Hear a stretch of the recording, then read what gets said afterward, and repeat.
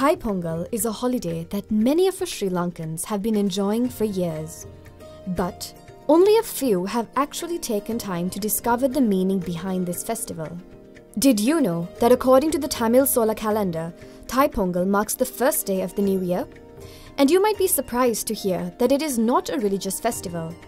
It is a harvest festival observed by the farmers to give thanks for their very first produce for the year, following the northeast monsoon of the previous year, which begins in October. It is a tribute to Mother Nature, and especially the sun, the ultimate source that sustains all life on earth. On Thai Pongal Day, as the first rays of dawn reach the land, rituals begin with the boiling of milk. This is done on a hearth using firewood in the outdoors where the sun can be seen. With that milk, religiously rich milk rice, brimful of green gram, cashews, plums and jaggery is cooked, and the first portion is offered to the sun along with prayers. Preparing this dish of sweetened rice is maybe the most significant tradition of the Thai Pongal celebration. Not only that, they prepare a feast of festive food.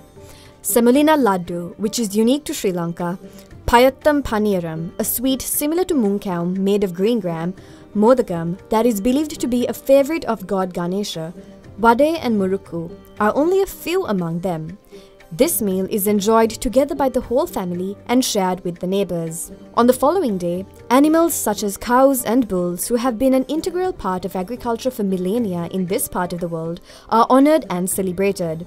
And this is known as Mattu Pongal.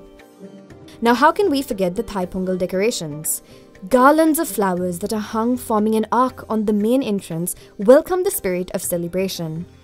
Kumbam, an important element of Pongal decorations, is prepared with a pot filled with water. Its mouth is adorned with mango leaves and a coconut is kept on top.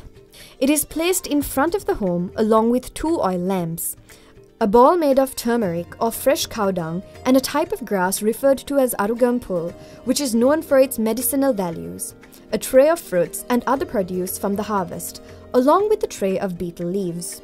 As family and relatives enter the home, it is the very first sight that captures their attention. The beautiful patterns drawn on the floor with rice flour, with a dot in the middle, are called pulli kolam. While these dots, or the pulli, represent god Shivan, the curved lines symbolize the goddess Shakti.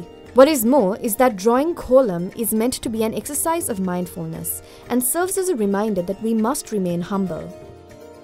We hope this brought you a little more meaning to your Pongal holiday this year. Happy Thai Pongal!